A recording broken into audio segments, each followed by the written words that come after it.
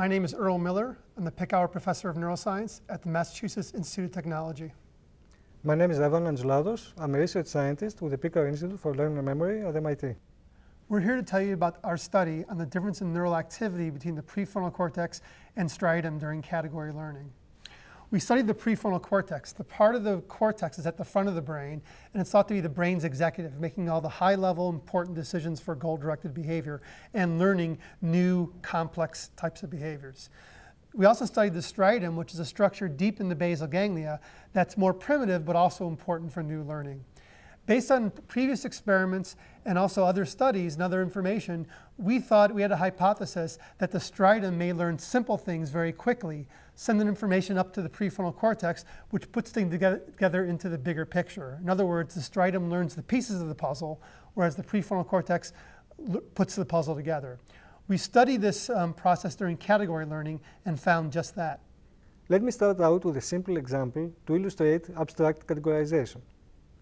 As you hear me speak, probably one thing that strikes you is my foreign accent. If you had to classify it, would you say it's British or Greek?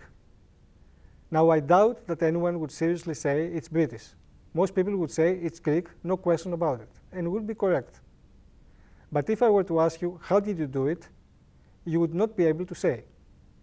That is because it's an instance of abstract categorization, which you can do well without knowing how you did it. You do not realize which features of my speech you process in order to make your decision. And that is exactly what we did in the laboratory with animal models, but using visual stimuli instead of auditory. Stimuli were designed according to the prototype distortion paradigm. For each category, we first constructed a prototype image of 7 white dots at random locations. Then, by distorting the prototype, you constructed a large set of category exemplars that were all unique. On each trial, the subjects were tested on a single, randomly chosen exemplar, which they had to classify by choosing between a saccade to the left or to the right target. One critical feature in our project was the block design, which was structured to make the environment that the subjects were exposed to gradually more challenging.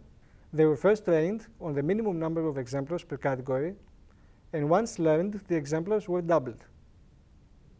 While they were learning these new categories every day, we used a multi-electrode technology to record neural activity simultaneously from the lateral prefrontal cortex and striatum. What we found was that early on in the experiment, in the first couple of blocks, when the exemplars were few and repeated often enough so they could be memorized, there was strong engagement of the striatum.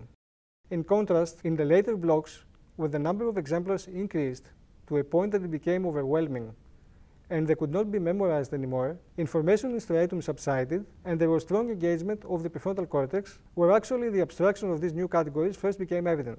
So to use a simple metaphor, you could say that striatum saw the trees when prefrontal cortex actually saw the forest. Now this is important because in some cases of autism, as well as schizophrenia, there have been reports that individuals seem to be consumed by the details.